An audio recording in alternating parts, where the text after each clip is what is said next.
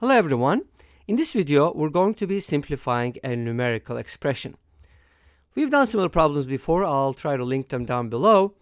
We have 50 to the power 100 divided by 100 to the power 50.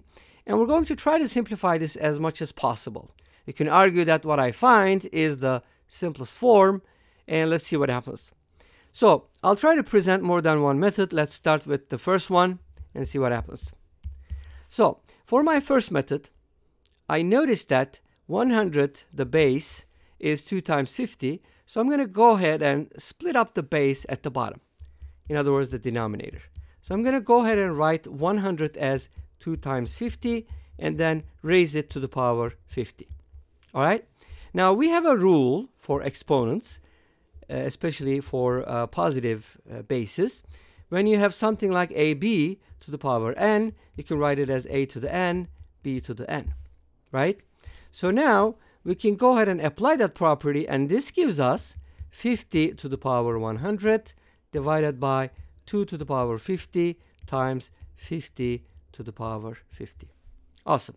Great. Now we have this property that helps us simplify this, but we're going to use other properties. Of course, when you divide powers, like a to the x divided by a to the y, you subtract the exponents, a to the power x minus y, and that rule can be applied to these two numbers because they have the same base. Notice that? Okay. So I'm planning to make a separate video on properties of exponents. I hope that is going to be helpful. Please let me know what you think. And if you have any other ideas about lecture videos, please also let me know in the comment section down below.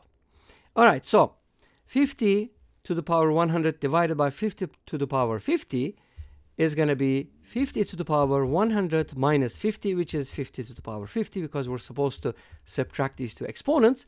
And 2 to the power 50 is just going to stay in the denominator.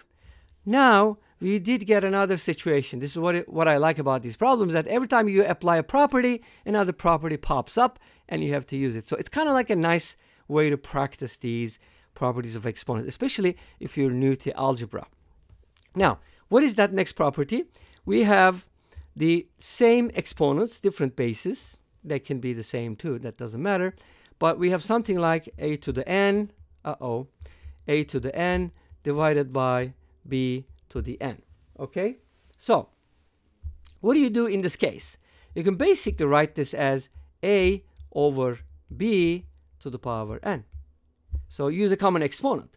So that's what you can do here, and you can write this as 50 over 2 and then to the power 50. But 50 divided by 2 is equal to 25. That's fairly easy, right? So this would be 25 to the power 50. If you want to know what this number is numerically, you can go ahead and put it in Wolfram Alpha or in Desmos, but Wolfram Alpha is better at giving you more accurate answers because sometimes Desmos will tell you the number is undefined if it's way too large. I don't know if it's going to tell you that for this number, but anyways, you can go ahead and test it out. So this is the first method. Let's go ahead and take a look at another way to solve this problem. So we have 50 to the power 100 divided by 100 to the power 50. Now, another method. So notice that with the first method, we broke down the base. How about breaking down the exponent in the numerator? Because 50 to the power 100 can be written as 50 to the power 50 squared. Again, using another property of exponents, which tells us that if you have a to the power x to the power y, it is a to the power xy. Or you can do vice versa. If you can factor the exponent, then you can definitely break it down like this, because 50 times 2 equals 100, right? So now, what is the use of this, right? Well, notice that now I got the same exponent. That was my goal, either getting the same base or the same exponent. But I have a square. What am I going to do with that? Well, think about the definition of square. What does a squared mean? It's all about definitions, right? It means a times a. So I can kind of write this as 50 to the power 50 multiplied by itself, right? Divided by 100 to the 50. And now I'm going to go ahead and group these two together because they will have the same exponent. And we know this property already, right? We're just going to divide the bases. 50 divided by 100, and then raised to the same power 50, and that'll be multiplied by this one, which is 50 to the power 50. All right? And then everything will simplify. 50 divided by 100 is 1/2. Let's go ahead and simplify it.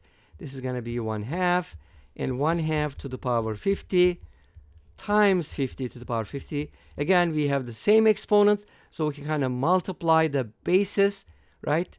So 1/2 times 50, and then raise the product to the 50th power, and that's going to give us 25 to the 50th power, which is what we found before, right? We got the same answer with the first method. Of course, our answers should always agree, right? Now, here's a good question. Is there a third way to solve this problem? Let's go ahead and explore. So we have this expression, and we're trying to simplify this. I'm also going to show you a general way to approach these kinds of problems, which I believe is also very helpful. Okay, so we kind of talked about, breaking down the base and then breaking down the exponents. Do you think there's another way to approach this problem? Let's think about it. I could probably just do the following. We have a 50 and 100, so we could kind of do the following. 50 to the power 100 can be written as follows. Oh, yes, I know a really cool third method, which is using prime factors. 50 can be written as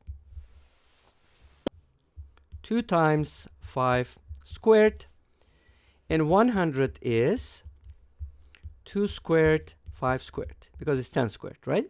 So if you replace 50 with 2 times 5 squared and raise it to the power 100, and for 100, replace it with 2 squared, 5 squared, and raise it to the power 50, and then raise the powers to the powers.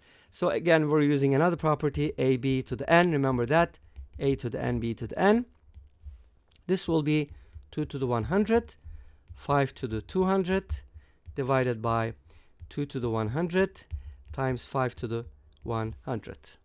If you cancel out 2 to the power 100, by the way, those are very large numbers. Think about it. 2 to the power 10 is 1024. 2 to the power 100 is going to be that number to the 10th power. It's kind of like 1000 to the 10th power. So it's roughly 10 to the power 30, which is very, very, very large. Anyways, so now we ended up with this, and if you subtract the exponents, 200 minus 100 is 100. So the answer is 5 to the power 100. Wait a minute. Did we get something else?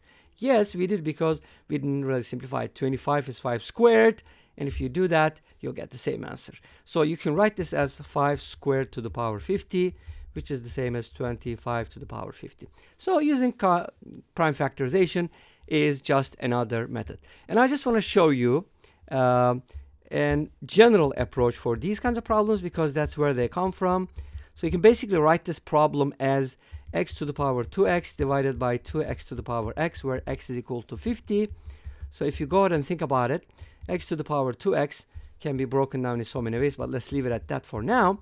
2x to the x is 2 to the x, x to the x, and then it's totally up to you at this point how you want to break it down.